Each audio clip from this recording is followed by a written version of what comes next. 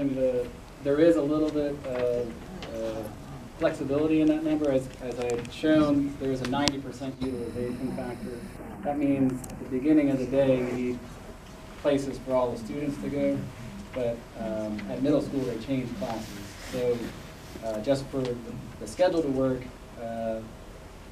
not every space is necessarily used at the same time all the time. So there is a little bit extra there, and then we also have a few extra core teaching stations, so that there is a little extra capacity.